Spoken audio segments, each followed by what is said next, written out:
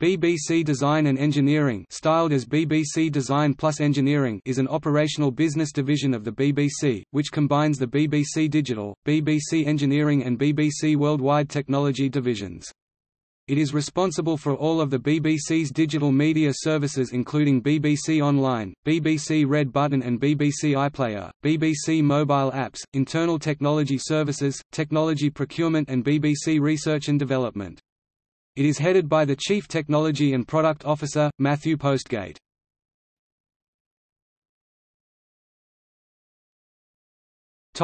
History.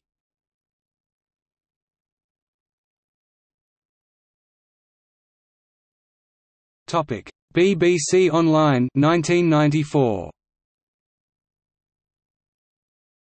The BBC has had an online presence supporting its TV and radio programs and web-only initiatives since 1994 but did not launch officially until December 1997, following government approval to fund it by TV license revenue as a service in its own right. It is a large network of websites including such high-profile sites as BBC News and Sport, the on-demand video and radio services co-branded BBC iPlayer, the preschool site CBeebies, and learning services such as Bitesize. Throughout its short history, the online plans of the BBC have been subject to harassment from its commercial rivals.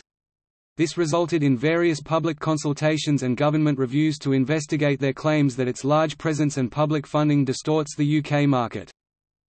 BBC Red Button launched in September 1999 as a branding for digital interactive television services provided by the BBC, and broadcast in the United Kingdom.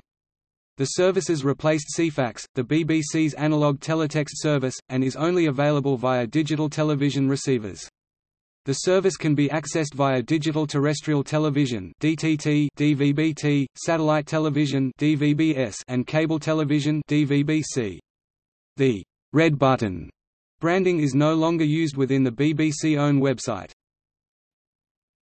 BBC Technology Ltd sell-off 2004. In 2004, BBC Technology Ltd, a commercial subsidiary of the BBC who provided technology and broadcast support and services, was sold to Siemens IT Solutions and Services (SIS) under a 10-year Technology Framework Contract (TFC) worth almost £2 billion. Siemens was purchased by Atos Information Technology Incorporated in 2011, who continue to hold the contract. BBC Future Media and Technology continued as an internal division for managing this contract and other technology projects.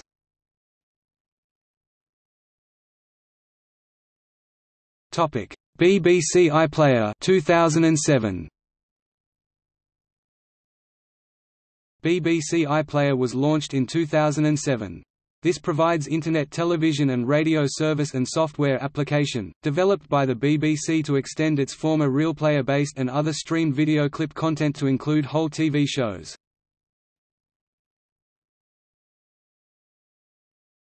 DMI 2008 to 2013.